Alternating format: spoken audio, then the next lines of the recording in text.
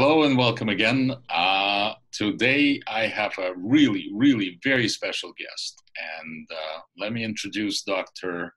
Philip Bretz. He's a dedicated breast cancer surgeon and researcher.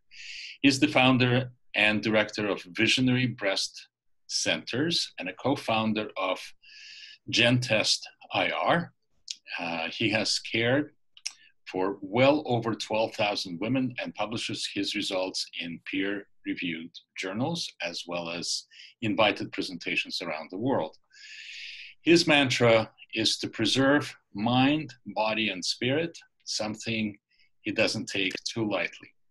That's right. That's right. Let me just put my eyes on so I can see a little better. He has continuously refined his approach to diagnosing and treating breast cancer to where now we can accomplish the diagnosis without radiation at about 3 to 5 millimeters and treat the cancer without the need for traditional surgery, chemotherapy, or radiation. This will make a difference in the world. And I'm sure anyone who is watching this, I hope you're sitting. His surgical career spans for over 30 years and includes being an integral part of the open heart surgical team at Eisenhower Memorial Hospital in California, where the team did over 4,000 open heart procedures.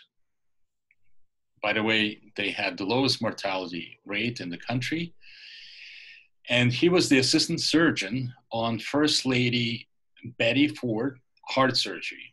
He has carried the principal investigator number 17790 from the National Cancer Institute for over 20 years. Aside from being the designated surgical liaison to the American College of Surgeons, he served as chairman of the Cancer Committee at Eisenhower and was first to bring National Cancer Institute clinical trials to Coachella Valley at Eisenhower. He was the designated principal investigator for the National Surgical Adjuvant Breast Project, the largest breast cancer research group in the country. He also served as a civilian physician aboard the Marine Air Ground Combat Center at 29 Palms for 4 years. He was the principal speaker at President Bush's breast cancer panel and was awarded the Carnegie Medal for Heroism, as well as 2 medals of excellence given by the commanding general of the 332nd Medical Brigade. For him, his significant achievement is research is being the author of the country's first large-scale breast cancer prevention clinical trial using the well-known drug tamoxifen. He wrote a 400-page book on his experience called Sacrificing American Women. He has developed and published a unique surgical procedure to augment accelerated partial breast radiation, and over the past 6 years has done the groundbreaking research on the 5 technologies necessary to reach our goal. He has been married to his wife Joan for 45 years and together has raised 4, and I underline, productive children. It's 50 years now. Oh, 50 years now. So I'm reading old news. She put up with me for 50 years. Yeah. Well, after so many years, who's counting? What are you going to do? Yeah. So right now he serves as Chief Medical Officer and Chief of Surgery. So once again, welcome. Thank you. It's an honor and a pleasure to talk to you. Well, it's an honor to talk to you. Thank you. There's not very many of us out there so that we can talk to each other. So well, and that's why we're recording this conversation. That's Hopefully right. other people will find it useful and productive and interesting. Sure. So Dr. Bretz, what led you to, after so many kind of surgeries and being so so kind of in contact with thousands and thousands of women, what led you to what you're doing right now? I probably can go back to my surgical residency at Loyola in Chicago. You know, to be fair to them, I mean, we did big time surgeries there, and that's how I was trained. And you know, the second question we were always asked, besides when we came out of the OR, was, you know, is she okay, doc? Yeah. Well, doc, did you get all the cancer, doc? Get all the cancer? Oh yeah, we got all that cancer that we could see, and we just destroyed. I mean, I call it on my TED Talk, which you can go just say Google Dr. Bretz TED Talk. I call it Holocaust on Women, which I participated in, and I looked at those surgeries and I said, my God, I have to do something to make this better. There's got to be a different way than this. And so I spent my whole career, outside of the 9 years I spent on the open heart team, and our mortality rate was actually 0.6%. And we had the highest level of octogenarians as well. So we weren't just cherry picking people. But anyway, you know, when I first got to Eisenhower in '79, I was the first one to do a lumpectomy. And we had just, Umberto Vernisi at the Tumor Institute of Milan had come out with his seminal paper about lumpectomy versus mastectomy. And the results were the same. And of course, they still are 40 years later or more. And, you know, I was told by the old guard surgeons there, but, you know, if you don't take off that breast, all your patients are going to die. And I thought, oh, Jesus, thank you. And of course, they didn't die, did they? No, they didn't. And you know, I got involved with the NSABP, which has 500 clinical centers that do clinical trials in the United States and Canada, by the way. Okay, and you know, we participated in, we pioneered the neoadjuvant chemotherapy, and that was the way we did it back then. You know, I was hook, line, and sinker because women were dying, and that was the way to save them, and we did save a lot of them.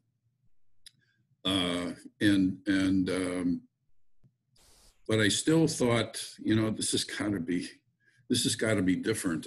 I developed what I called cosmetic lumpectomy. And there's a, you know, if you ask a doctor, oh, you do lumpectomies, you know, back then, of course, everybody does lumpectomies now. They would say, oh yeah, we do a lumpectomy. And what they did was they just ellipsed out the tumor like that, okay, right over it. And then what that created was a big divot in the breast. And it wouldn't go away, of course. And so I do all my surgeries through a circumareolar incision. You know, 99% of them you can do. It's a little more difficult. You have to have, you know, retractors, and it's, but you get used to it. And circumareolar incision is right around the nipple. So you make that little half moon incision, because that's erectile tissue, the nipple. I don't have to tell women that. And that hides an incision pretty well. And so what I did was, instead of making an incision right over the nipple or right over the tumor, I made the incision, and I went down about a centimeter or so, and then I tunneled over, and that created a wall of support. So when I took the tumor out, that wall of support never caved in or never disfigured the breast. And you can actually take a fair amount of tissue out without a cosmetic deficit. But still, that was still surgery and still radiation and chemo and everything. And long about 2000, partial breast irradiation came out. So traditionally, we were told you had to do 6 weeks of radiation, external beam radiation. So the whole chest was basically radiated with a booster at the end, 5 days a week for 6 weeks. And when partial breast irradiation came out, I jumped on that right away.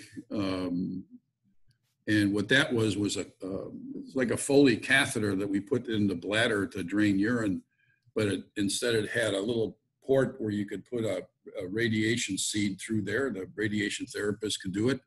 You did the lumpectomy and you blew the balloon up, and it abutted the where the tumor was 360. So 90% of the local recurrences, if you do a lumpectomy, are within 1 centimeter. And that basically killed that 1 centimeter, okay?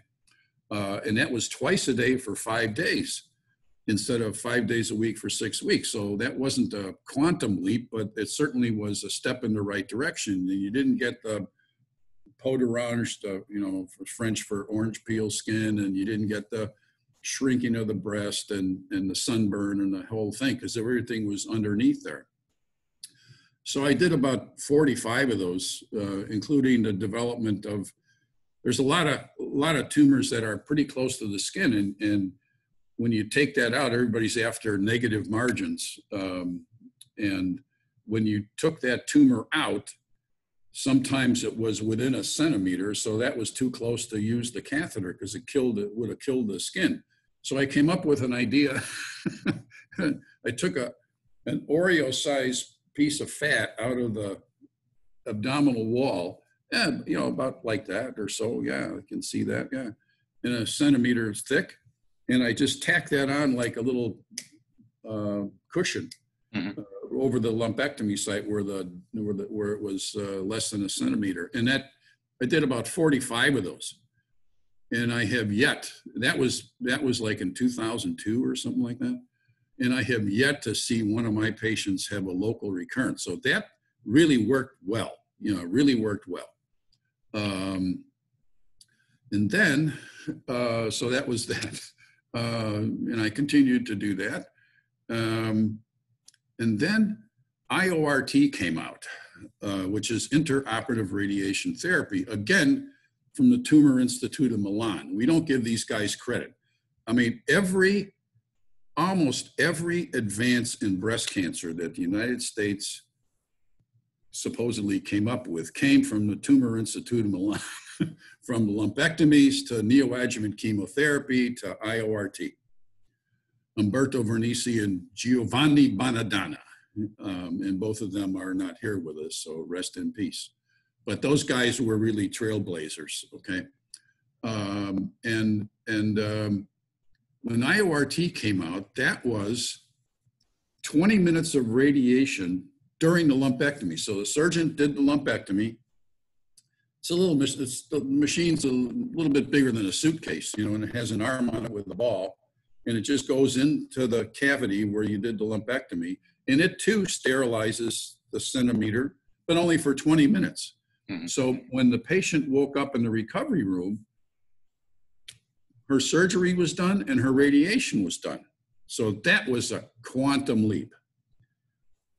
And then I'm thinking, back in the early 90s, there was a doctor, Ken Ramming, and he was at John Wayne Cancer Center in Santa Monica. And I got to know him because he was using cryosurgery for metastatic colon cancer to the liver.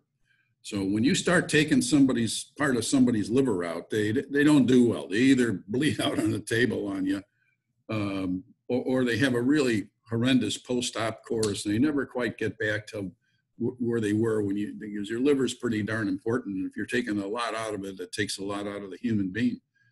And so he just froze those things, and it didn't do anything, for longevity, but it certainly helped their quality of life.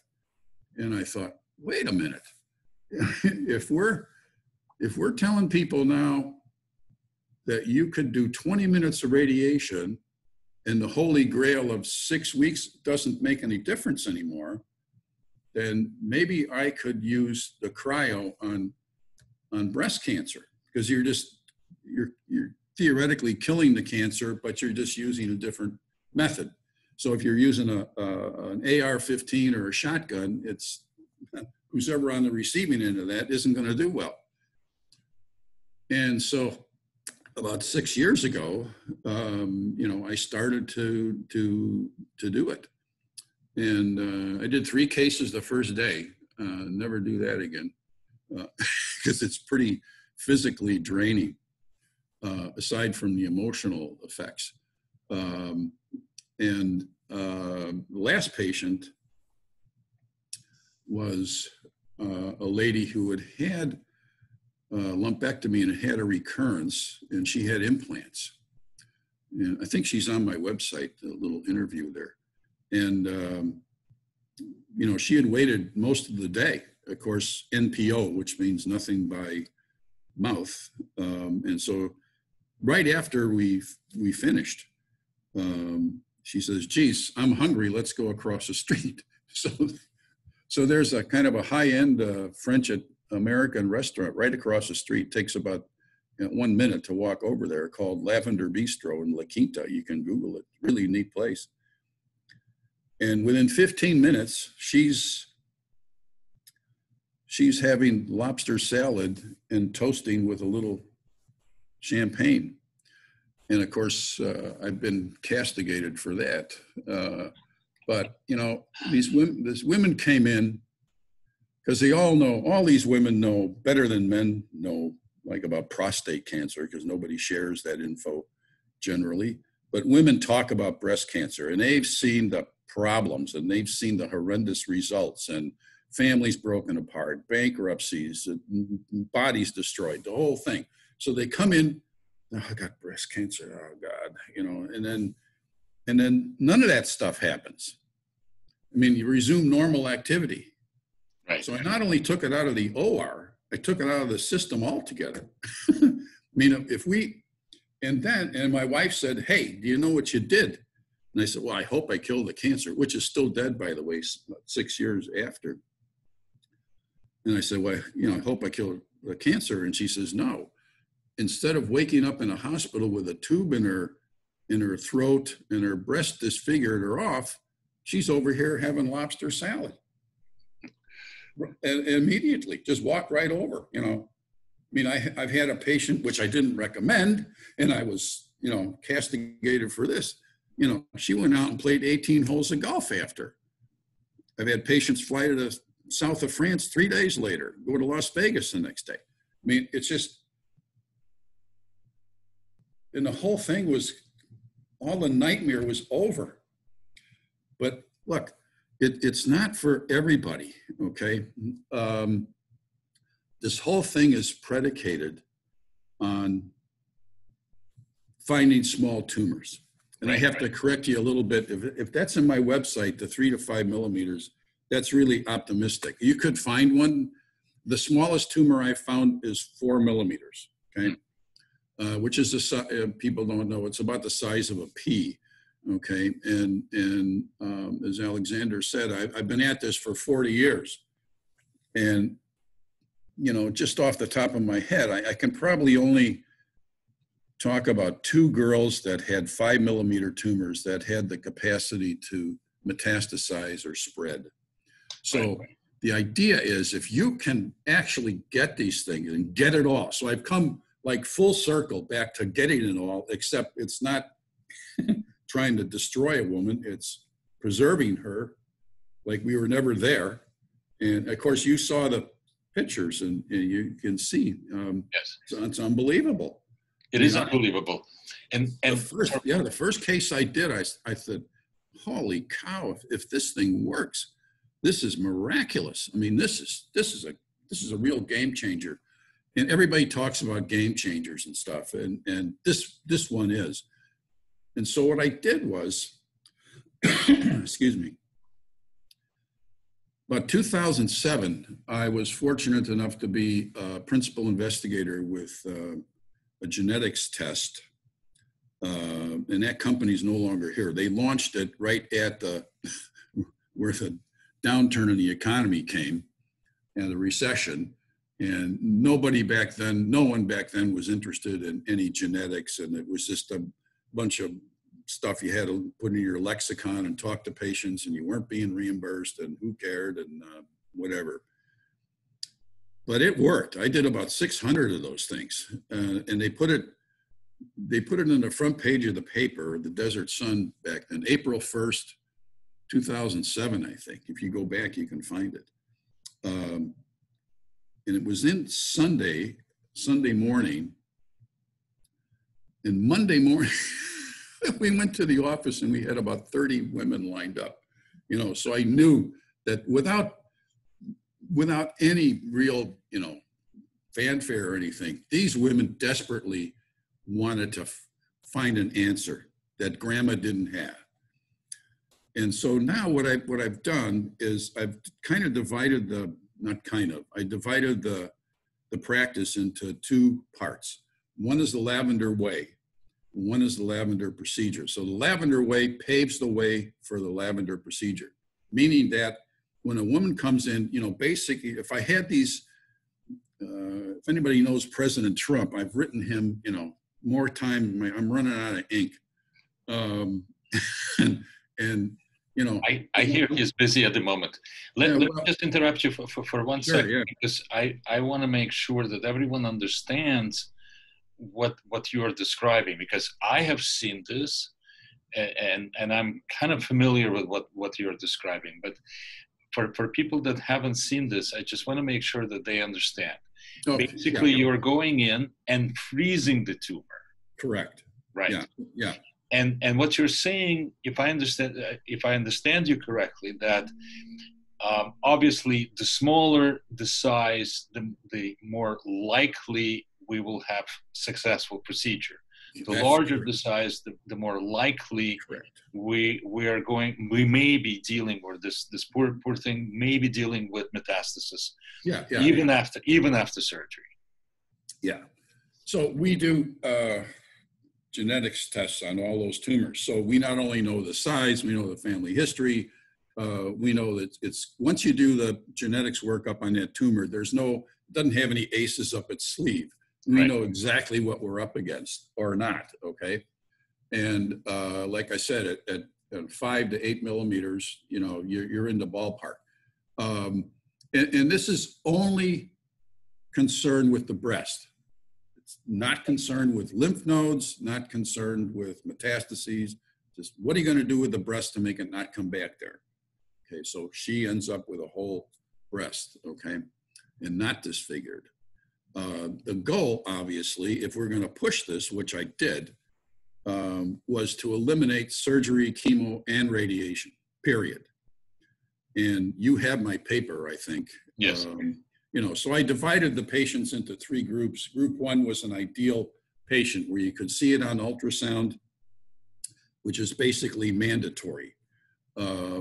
Easily seen on ultrasound. And you have to put that probe. You shish kebab this, just like you're making a shish kebab or your barbecue.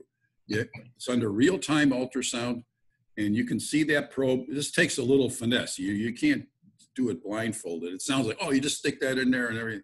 It takes a stereoscopic mind, as my neurosurgery teacher at Loyola used to say. You have a stereoscopic mind. Yeah, okay. So you have to shish kebab that tumor. Yeah. And then, and then the machine helps, you can set, depending upon how aggressive that tumor is, you can set the time limit on how big because once you push that button, that freeze ball starts to grow. And you can set the limits on that, bigger and bigger and bigger. So instead of surgically removing the tumor, and as you said, another centimeter around the tissue, basically you're freezing that whole area. Yeah, plus normal tissue around it. Right. So we never, and this is hard for people to get, because it's been just inculcated in them for 100 years. You have to get clear margins. You don't know what you're doing without clear margins. And then the pathologist is all upset because you didn't get clear margins. And oh my God, it's just, or the lymph node dissection. Mm-hmm. So let me tell you just how we handle lymph nodes. If we have a larger tumor or something, a centimeter tumor, which is about the size of a dime, has been there on average about 10 years growing from a single cell. Right. So cancer does what it does. So an infiltrating cancer, the kind that spreads and kills people, that has the ability, it's called neoangiogenesis or angiogenesis. It has the ability to create blood vessels and start to nourish itself where there weren't any blood vessels. It's pretty cool. Pretty cool. Yes. And there's like a cascade. Just like pregnancy. Yeah, there's a cascade of chemical reactions that are necessary to do that. But it does it, and it probably does it, you know, after the first 4 years or something. And so how come everybody isn't dying then if you have metastatic disease? Well, because we have our immune system, if you've been good to your body, works pretty well. We have natural killer cells that have nothing to do except search out, you know, single cancer cells and kill them. As you're aware, you know, by the time men to get to be 80 years old, about 100% of them are going to have prostate cancer. Yeah. So not everybody, not all the men are dying on the street from prostate cancer. Oh, you know, that's part of the reason, the natural killer cells. But yeah, so the crux of this thing is, besides saving bodies and saving money, I worked it out one time, and we'd save about $10 billion a year here in this country to institute like Lavender Way and Lavender, you know, clinics. And so the idea is a woman comes in when she's 20 something, when she's ready, okay, not 50. I mean, our national guidelines are 50. I tell you, I could have probably helped Miss Venezuela, who died here about 5 years ago of metastatic breast cancer at age 26, okay? So there's a lot of those women, Yes. especially in my country. African-American girls get this triple negative cancer, which is the American College of Surgeons in 2009 did a study. It was the largest study on African-American girls. And their conclusion was they're getting this in their late 30s. It's triple negative. It's very different. That means it's estrogen, progesterone, negative hormone receptors. So you can't take tamoxifen or any other anti-estrogen. It's no good. And they're very aggressive. Yeah. And so, you can't do, what are you going to do, mammography every 6 months on these women? You can't, because you'll give them cancer, because radiation's cumulative. Yes. So if you start, you know, in your late 30s or so, 35 or so, and you're getting mammography all the time, you know, it can be injurious as well. So the trick is to know when the risk is. So this is something we didn't have when I started surgery in 79 or 80. You know, you were hoping against hope you didn't get breast cancer. Well, I can tell you your lifetime risk and your next 5-year risk, and it's accurate. And so using that, once we get that back, we know what an individual's risk is, and then we alter the imaging sequence. So, for instance, we might get mammography in January, and then she comes and sees me, and we do an infrared and ultrasound and physical exam. So twice a year, you're getting a formal look-see at your breast. And that almost, if you know what you're doing, that almost guarantees that you're not going to find a golf ball sized cancer that's been sitting there for, you know, decades, years. Okay. Yeah. And that, you know, and that, you know, freezing it isn't going to work. So that's the idea. So if we can find a small tumor, then yeah, after you explain the options, not doing anything is an option. Was on the cover of Time magazine for DCIS, you know. Yeah. I was just going to ask you about your opinion about DCIS. And yeah, my opinion is, yeah, if it's not so big, you know, if it's 5 centimeters or so, that's the DCIS is ductal carcinoma in situ. It's the it's the precursor to invasive cancer. But it's walled off. No. Yeah, it's not moving any. It's not going to kill you. Okay. But what's the percentage of DCAS that will become invasive? That's the question. See, back in the 70s, we treated all DCIS the same, and that was a simple mastectomy. And you didn't have to do the lymph nodes because by definition, it wasn't invasive. Right. We found out about 5% of those DCIS patients harbored an occult invasive, a small occult invasive cancer, which means a cancer that we didn't know until the pathologist told us it was there. And so, if this is another upside of cryo. If you decide, look, I got DCIS and it's 1.5 centimeters, okay, well, can't really see it doesn't really show up on the film that well. I can see the clip, the titanium clip that they did the biopsy. So I know where that is, and I know where it was in the mammogram. So I know basically where it is. You could also do a bracket technique, which is a localization that we do if we're going to do a lumpectomy on a tumor that we can't feel. We do a pre-op needle localization. It's actually a wire that gets put in there. And so you could, if you did a bracket technique, you could, on DCIS patients, you could know where that tumor was basically, okay? And so, so you go ahead and do that. What do you got to lose? Well, maybe 2 months, so is that going to alter anything? Probably not. Because at 2 months, whether it's DCIS or invasive cancer, whatever it is, she gets another mammogram and a core biopsy. We want to make sure that cancer's dead.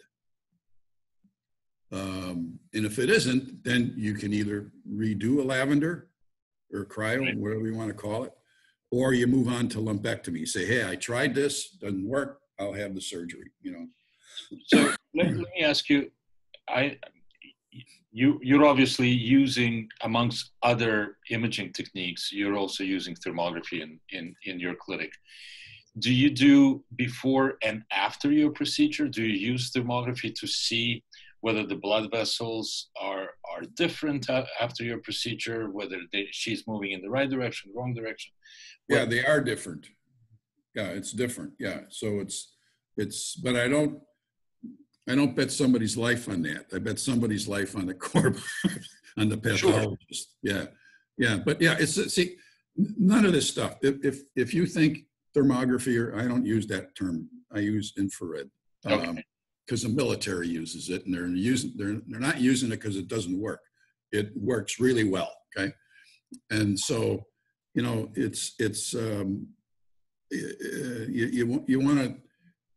None of these things are 100%. Not infrared, not ultrasound, not MRI, not PET-CT, sure, not mammography, not tomosynthesis. None of that stuff is 100%. It's a combination of that stuff, which we use without radiation, namely the infrared, ultrasound, and a thing called sure touch. That besides your physical exam, and your experience, that says, hey, this woman's really okay. And then the other kicker is that the vast majority of those cancers, if you find them below 1 centimeter in size, they're going to be hormone positive. Okay, that's the reason the girls are getting breast cancer and we're not. Okay. In the 40 years, I maybe treated 6 guys with breast cancer. It's just, it's just a rare thing. And so those girls are going to be on, an anti-estrogen of, whatever, depending on their, where they are, premenopausal or postmenopausal. Right. And speaking about men and prostate cancer, I get this all the time too. Are you able to use this technique on prostate as well? No. Yes. Yeah. Oh, yeah. The cryo, you betcha. Yeah. Yeah. And if there's any guys out there listening to this, the days are really gone when you know, you have to bend over and the guy puts on a rubber glove. Okay. Right. That's, you know, I don't know. That's good news, no? Yeah. Yeah. I mean, it's because the MRIs are so sophisticated. It'll actually it'll measure how big your prostate is, and then it'll point to, it'll put little X's where the suspicious area is, and then they just go in there and biopsy it, and then you know what you know. But yeah, there's no glove and there's no bend over.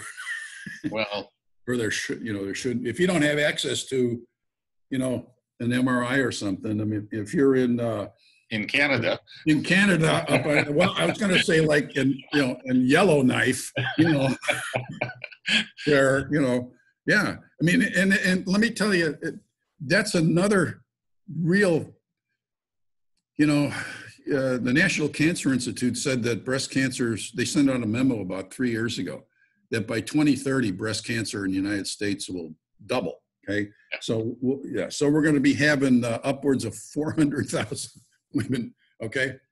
And so we'll lose just in the United States. My figures are about 250,000 women pass away from breast cancer each and every year. So you're saying that in about 10 years, we are likely to lose almost double that, 500,000 people? Yeah, that's correct. Yeah. And then, you know, let me tell you about these statistics. When a patient dies, which I have very few, thank God, because I don't think I could take it. I'd close the doors, really. I don't know how my oncologist, he loses half of his, you know, clientele in a year. You know, I don't know how he does it. Yeah, but they get constant supply of new clubs. Oh yeah, that's great. You know, that's real. That's you know, okay. Let's not get cynical. Yeah, it's just you know, I forgot what I was going to say. But go ahead, ask me another question. So you're using all these techniques to basically diagnose and treat without surgery, basically by using your technique, which you call lavender. But you also talked about the lavender way. Yeah. Is this something that you can kind of describe in terms of how would you prevent? I realize, of course, I'm asking a surgeon, but how would you prevent breast cancer? Well, I think there's, and yeah. Well, I think you have to know your risk, which we talked about the genetics test. Right. And it's called gene type, GENETYPE, and you're, even in Canada, they'll just FedEx the darn thing up to you. It's a little kit, it's a buccal mucosa swab, so you don't have to take blood or anything. So you could do that for sure. That's like almost mandatory. Okay, everybody would get it if I was president of the United States. You know, the ball game's over now. We can't be, you know, having this just guesswork all the time. Are you considering running in 2024? No. Well, look, I ran for Congress against Sonny Bono. You know. Oh wow. You know, I was on the ballot. You know, I got over 6,000 votes in 1994. You can Google it. Yeah. And you know, he just sprinkled stardust on everybody. He got something like 30,000 votes. Name recognition. Oh, but, it's all name recognition. Right, but back to genetic tests. And genetic tests is basically that you are using gives you also statistical probability of getting cancer within the next 5 years, 10 years. Correct. Yeah. So knowing that, look, I mean, there's certain things, lifestyle changes. Everybody, there's you know, 100, you know, there's probably more than 100 papers out there that say if you do regular exercise, you know, you're going to cut that risk by 20%, no matter what. If you eat everything you see in the grocery store, 90% of that is on your way to killing yourself. Yeah. So that's not good. You have to learn how to eat right. And the sooner you do that, the better off you're going to be, from your heart to all this other stuff. you know, and so those are the two basic things. And then, you know, I'm not against alcohol, you know, but, you know, I don't think you need to drink every day, you know, having 3 or 4, you know, 3 or 4 martinis. That's not going to help. So limiting your alcohol intake, limiting smoking, limiting, you know, not limiting your exercise, and not limiting, you know, what you eat correctly. You know. How do you feel about caffeine? It's okay if you, you know, yeah. I mean, if some girl comes in with breast pain, it's either organic cause like a cyst, you know, and the cysts get bigger, and they, you know, the breast is very sensitive. So when that cyst starts pushing on the tissue, it's like somebody taking a hammer and hitting your thumb, you know. So that's a cause for breast pain. But a lot of times it's just hormonal related or caffeine. Anything that has caffeine, tea, chocolate, soft drinks, ice cream, candy, that whole thing. So again, I mean, I wouldn't eat a pint of ice cream a day, you know, and I'm not against ice cream. In other words, everything in moderation. But I find that, you know, just 2 cups of coffee a day, and we're not talking about any specific general coffee, Sure. will convert 60% of your testosterone to estradiol, Which is the heavy hitter. Right, right. Yeah. So again, we don't know who is going to react to this. Some people will be susceptible, some people may be less susceptible. But I always advise people, if you can, cut coffee out. I mean, look, it's an addictive.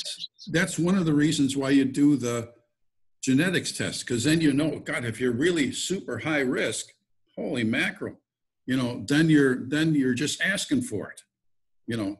And then the other time we use the genetics test is because you're really, you know, if somebody comes, that's why they come in their late 20s somehow, okay? Right.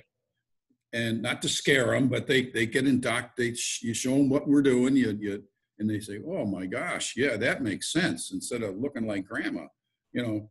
And then you have maybe 30 years, because most women aren't going to get breast cancer like Miss Venezuela at 26.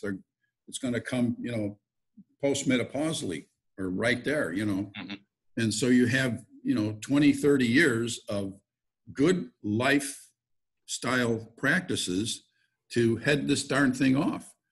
And then if you do the genetics test and you hit menopause and you're high risk, you're on an anti-estrogen. We didn't mention that I was the author of our country. Well, you did mention it. The first clinical trial for breast cancer prevention with tamoxifen, right, which is the only drug we had back then. Okay, and so that's what I use. And it, you know, our government spent $68 million on that idea, and it turns out it prevents it 50% of the time. So that's active prevention. Now, I wouldn't use probably tamoxifen. There's a drug called Evista or raloxifene made by Eli Lilly, which was first on the market for treatment and prevention of postmenopausal osteoporosis. So, and you get a double hit out of that drug if you can tolerate it, you know. You get the bone help, and then you get lowers the risk of breast cancer by 50%. So if we didn't, because almost 90%, 89%, whatever it is, of the women who get breast cancer have no family history. They don't, you know, so that's why I don't harp on these risk factors, except the genetic one, like being overweight and all that. How accurate is this genetic test? 99%. Really? Yeah, and instead of tamoxifen, and whoever is taking tamoxifen, definitely they should consult with their physician. A great. We're not asking them to get off, but instead of tamoxifen, how do you feel about indole 3-carbinol, DIM, things like that, calcium diglucarate? It's, you know, because everything's out there now for these patients, you know. So my job isn't to shove any of this down people's throat. My job is to say, yeah, you want to take DIM, you know, and do that. Okay, you know, whatever, it's just, Okay. I mean, it depends on where your risk is and stuff. And you think that's going to, I mean, my country has spent hundreds of millions of dollars on these clinical trials, and they, some of this stuff works. It's just not all garbage. It saves lives if you, use it right. And so, but, everybody has their own opinion about what they want to do.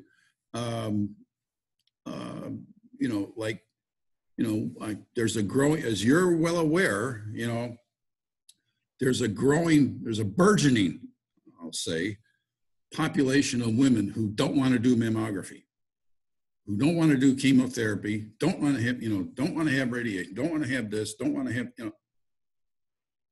is that what, that's a decision that, sometimes blueberries aren't the answer. When you have metastatic disease 4 years later, blueberries aren't going to help, so, as long as everybody knows what you say, what you espouse, or what you, direct them toward, and they want to do something else, then fine. I mean, I have a girl who has, breast cancer, hormone positive tumor, and she's on Chinese herbs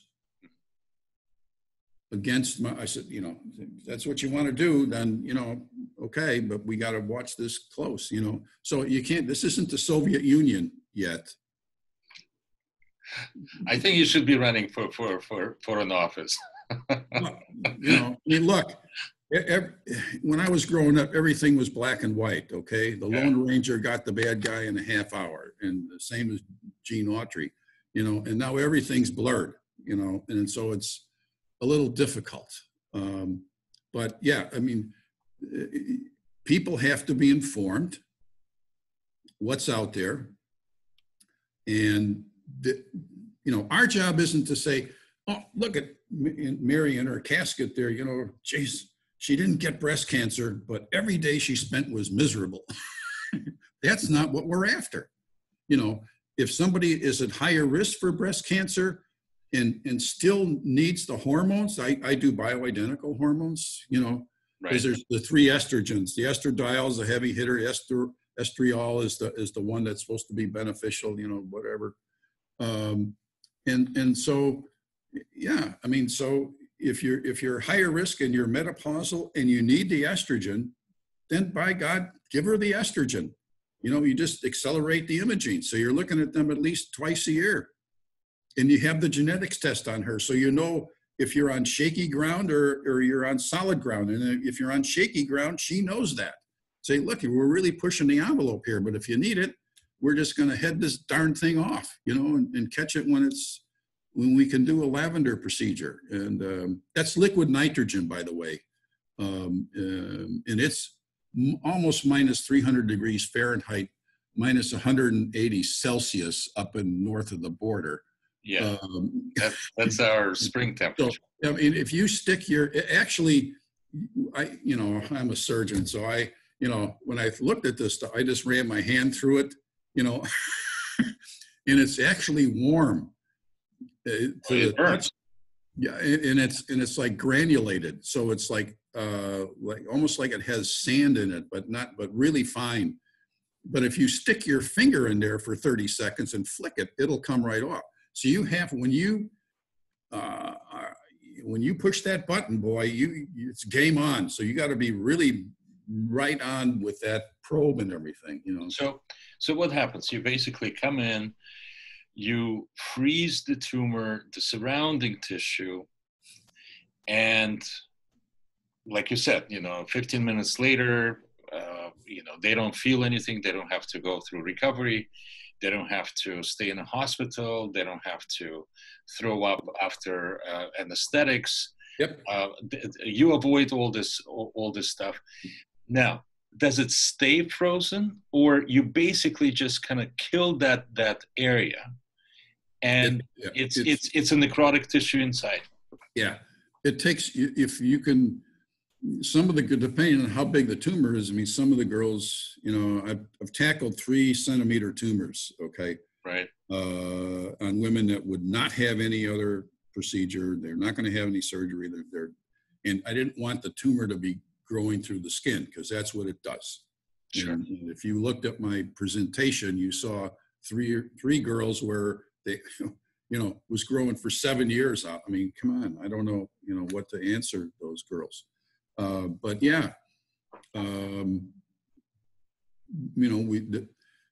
we don't take the tumor out. The tumor stays there. It's dead. We confirmed that on core biopsy after 2 months. Mm-hmm. And ultrasound. You can see the ultrasound's almost as good as the mammography in terms of seeing a recurrence or so. Yeah, I mean, I thought at the beginning, geez, how are they going to withstand minus 300 degrees Fahrenheit? How's that going to, but it never affected them. Not one patient said, oh, it's so cold, I can't, Of course, I used local anesthesia. Right, right. Yeah. So it's basically Kelvin 0, right? Yeah, and then it takes, so if you have like a golf ball size freeze ball, yeah. Okay, so we can extend that, like I said, we can extend the size of the freeze ball so it encompasses 5 centimeters. I mean, it's a huge friggin' freeze ball, And so it takes about a year and it resolves slowly. It's kind of like getting a black eye, it'll take about 2 weeks. It's dark blue and then purple and then it's green and then it's yellow and then it finally goes away. So the body reabsorbs this, okay? And it takes about a year or so. And a lot of the girls, some girls are left with nothing. It's like keloid scars. Some people, you make an incision and they got a big keloid, and so, so some girls, there's nothing. It's all gone. The whole thing is gone. I can't see anything. There's nothing. Can't feel anything. Can't see anything on mammography or ultrasound. Most of the girls are left with like a 5 to 8 millimeter mass that just it's like a singularity. It just goes right down, and there it is. It's so dense. It's just there. I was trying to come up with something like a probe that would go in there and suck that thing out of there. So just maybe it's better left alone. Well, man, who knows? Well, let me just do one other thing. It's not new evidence. It's called the abscopal effect. And that is that when these dead cancer cells are resorbed by the body and the immune system recognizes that, then it makes specific antibodies against your tumor. Okay? Uh-huh. It's going to take... Yeah, it's pretty cool. And so that's going to take probably 20 years to figure out if that's, going to have any effect in terms of preventing recurrences and stuff like that. But that's a well-documented effect, positive effect. That's another positive effect of cryoablation. So your follow-up, you continue to follow up after the procedure? Every 6 months. Every 6 months for 3 years. For 3 years. Ultrasound, we do the mammogram yearly and then ultrasound physical exam and document that they're taking their anti-estrogen. You got to, some girls need help. Right, if they're estrogen positive. Yeah, and so, yeah. What happens? So what are the numbers? Tell us how many people have had the recurrence in the past 6 years that you've been doing this? 2. Out of how many? DCIS out of about 30 cases. It's not like I have hundreds and hundreds of cases. That's why it's important that other people could document this. And if I can do it, I can teach. That's another benefit of this, that in countries that don't have an oncologist on every block, and no access to chemotherapy or any of this other sophisticated stuff, I could teach a general practitioner how to do this. This isn't brain surgery. You got to know how to do it. You got to practice. You know, I practiced with a turkey breast and an olive. You know, and an olive and a raisin. So if I could hit the olive, then, you know. Maybe people shouldn't hear this.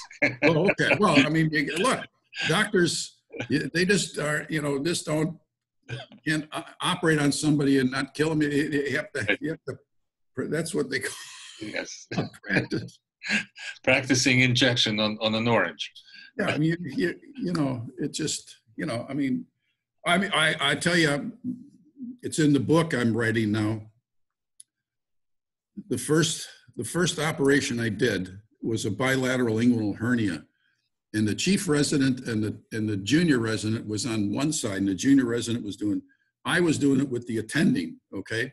And I had looked everywhere, you know, you look at these and says, well, the problem with the surgeon is when you drop that knife, it's not like an eraser on a pencil, you can erase that incision. So you're stuck with it, you know. So I hesitated like for about a minute or so. And he said, I'll never forget this. He said, well, we're slow but poor. I thought, oh, thanks a lot, buddy. You know, now, I mean, if you close my eyes, I could do an inguinal hernia, you know, from anywhere, you know. But back then, it was my first time. I didn't know anything, you know. And so, you know, it takes some experience to feel comfortable with betting people's lives on what you know or don't know, you know. And if you don't want to do it, then you shouldn't be doing it, you know. If you don't have that confidence, like a fighter pilot, you know, if that guy isn't ready to rock, you know, he should be, you know, an air traffic controller or something. So going back 50 years, in the 60s and 70s, as soon as a woman is diagnosed with breast cancer, mastectomy. Oh, yeah. And then probably 90s, 80s, 90s, that we're switching more to lumpectomies. Yeah, it took about 20 years or so for a lumpectomy to become standard of care.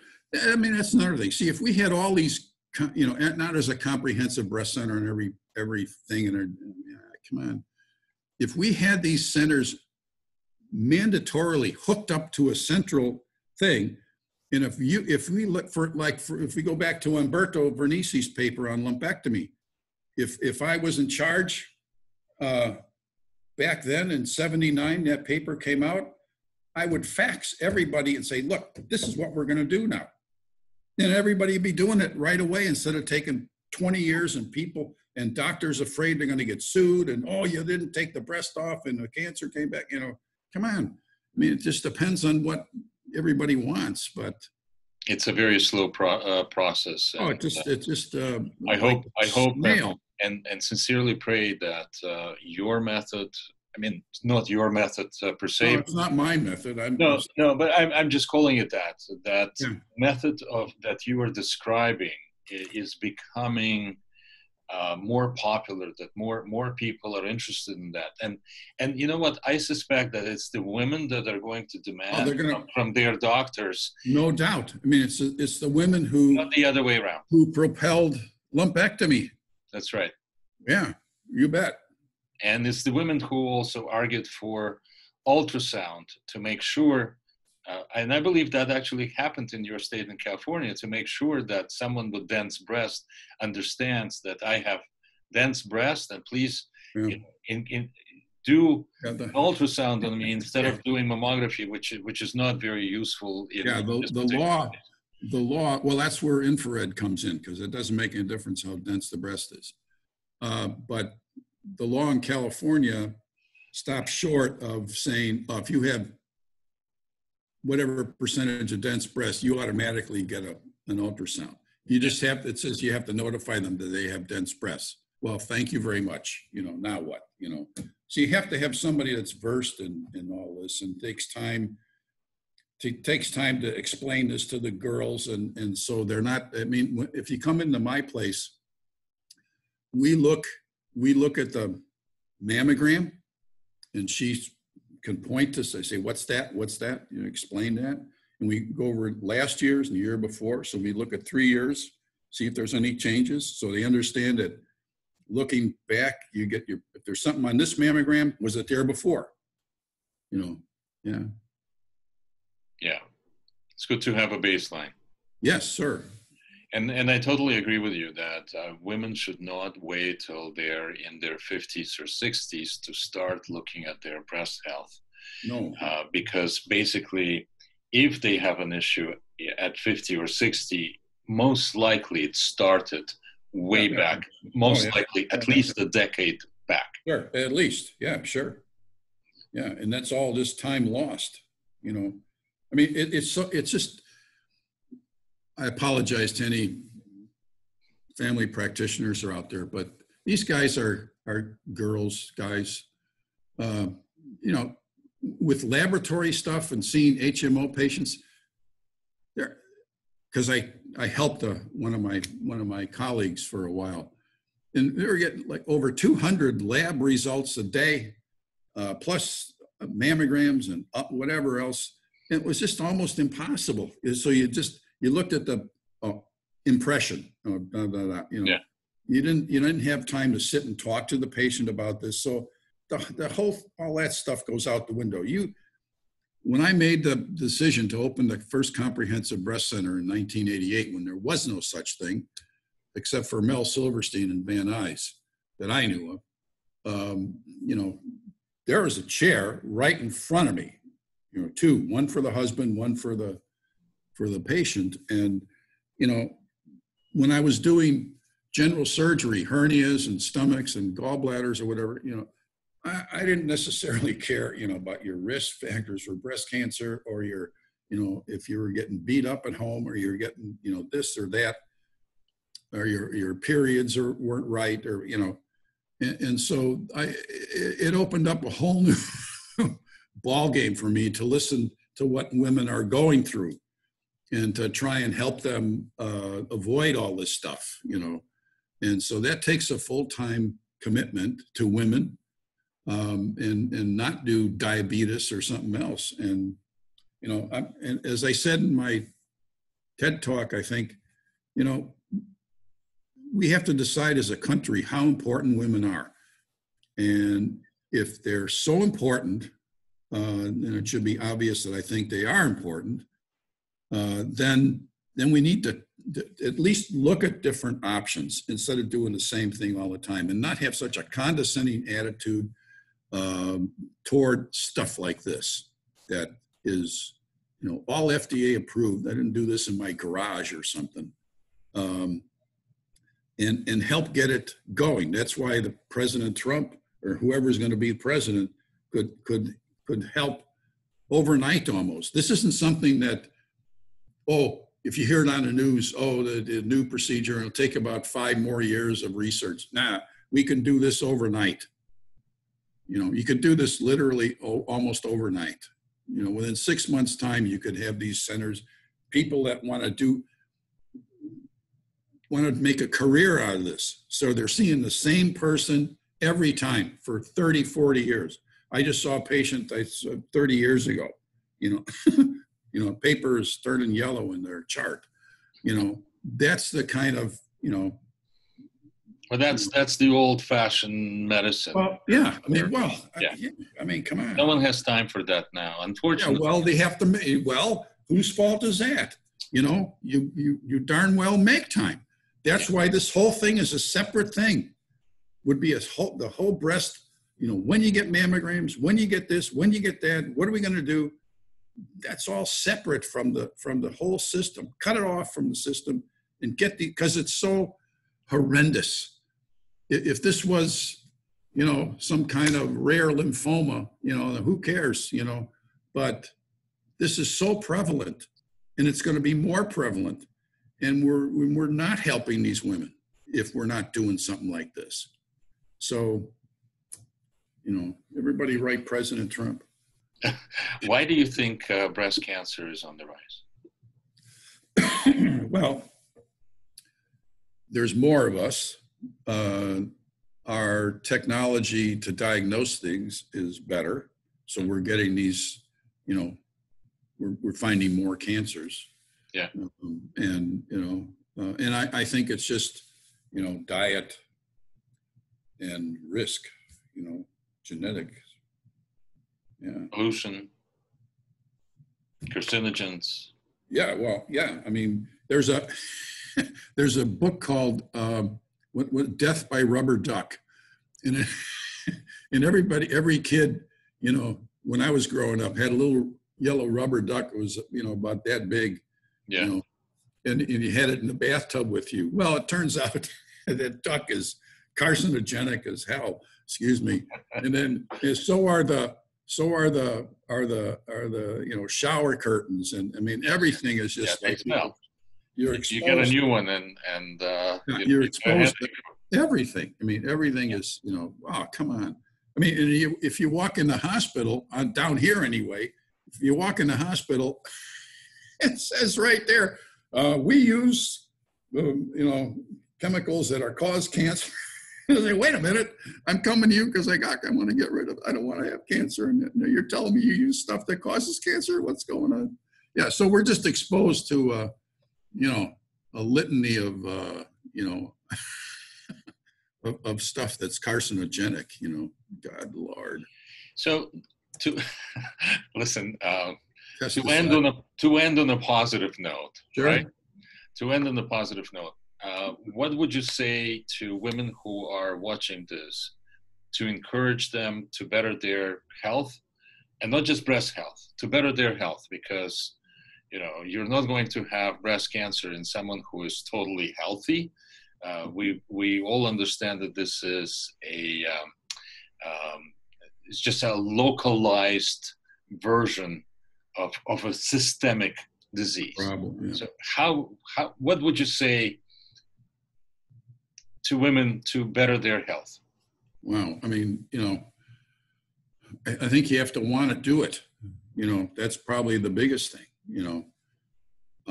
I think, I'm from Chicago, so it was the meat. I grew up on, steaks and potatoes and gravy and a lot of it, and I can't tell you when the last steak I had, my wife won't let me. We're pretty much vegetarians, mm-hmm. Although I do eat pizza a couple times a month. I just, we're going to be dead a long time. So, hey, come on. I'm from Chicago. By the way, Chicago has the best meat.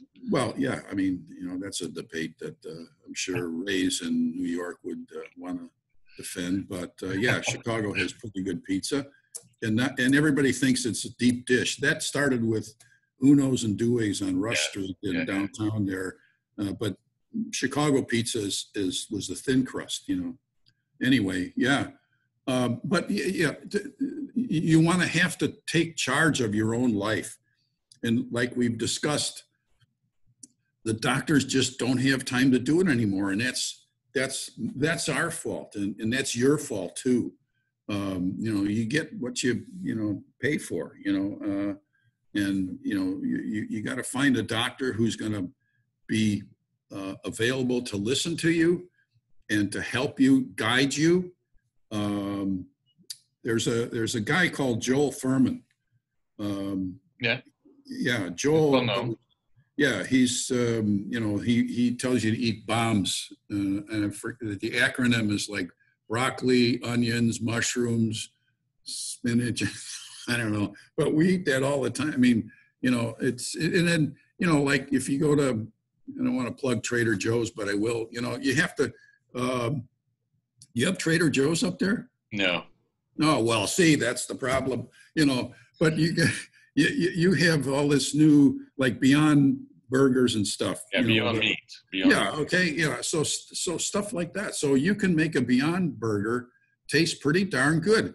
And Joel says if you can't just piecemeal it, you have to cut it off.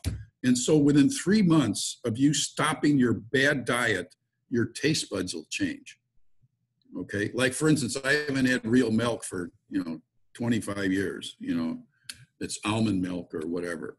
Mm-hmm. And the same thing, instead of ice cream, you eat soy ice cream, so it's, you're eating stuff that's good for I like your idea that generally that a person takes takes responsibility for their Yes, health. yeah, sure. It's not your doctor's responsibility. It's your responsibility to look after yourself. And then you have to find, obviously, people that are professionals in the medical community. And there are so many different choices that whatever you want, basically right now is available. Yeah. And connect with them, because it's very important, like you mentioned before, the personal relationship between yourself and your physician. It's usually it's the hand that gives the medicine. That's half the medicine. Yeah, I mean, you know, it's the girls that, yeah, it goes back to Jeremiah in the Bible, in the Old Testament. You know, he and Prophet Ezekiel were the ones that propounded personal responsibility. You know, so it goes all the way back to there. You know, a sluggard is somebody who doesn't want to work and whose desires are unmet. So you can't be a sluggard. You have to be on this, and it's not that difficult. You know, you just have to want to do it.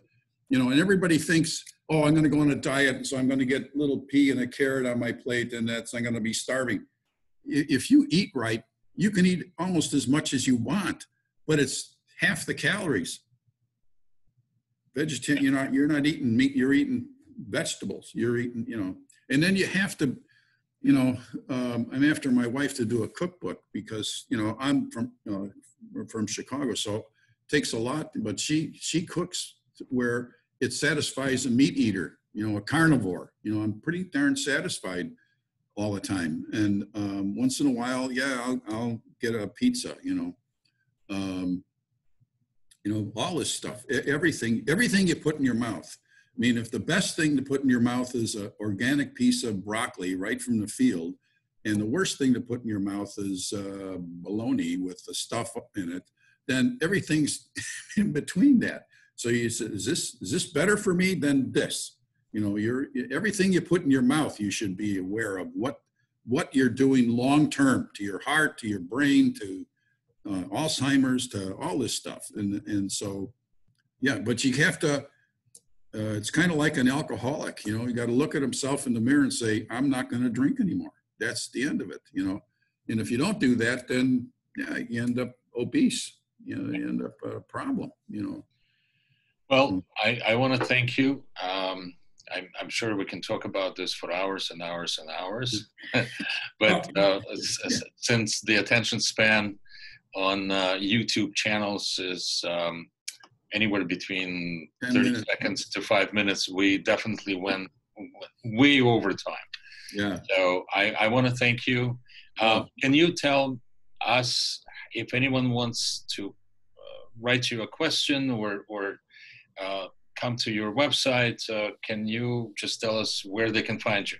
Yeah, you can just email me at drbretz@visionarybreastcenter.com, all one word.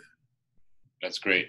And that should get to me. Yeah. Thank you. Thank you very much. Oh, well, thank you. And I appreciate, you know, your being there and you know, because this isn't easy for people like us.